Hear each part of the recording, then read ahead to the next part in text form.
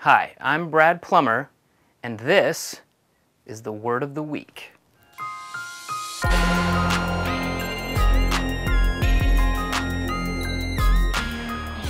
This week's word is tomography. Tomography is an imaging technique used to peer inside three-dimensional objects, generally using X-rays. Let's see, mummies, fossilized insects, living people. There are many kinds of tomography, and all of them make images by taking individual slices through the object being studied.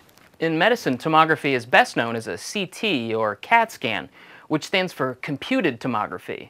Ooh, check me out, I'm all tomographed.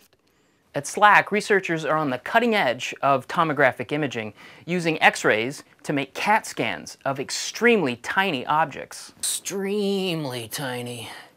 I talked to SSRL scientist Joy Hader to find out more. So how is this different from medical CT scans? Well, it's mostly a matter of scale.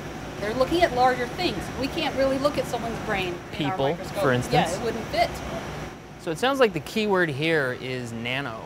This is actually called a nano X-CT, X-ray CT, which is the X-ray analog for this type of CT that they use in a doctor's office. Which brings us back to tomography. What is tomography?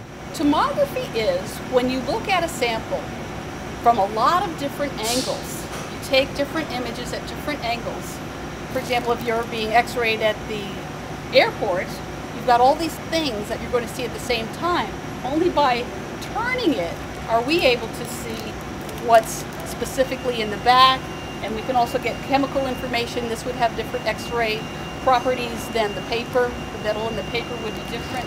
So there's chemical information that comes from it, and a nice 3D picture of what's going on from tomography. This is mouse bone, so this is a sample from a mouse.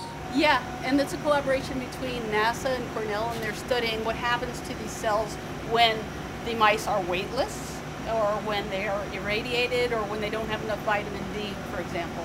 Awesome, Joy. Thanks right. again for taking some time and showing us your work. You're welcome. For SLAC, I'm Brad Plummer, and this has been the Word of the Week.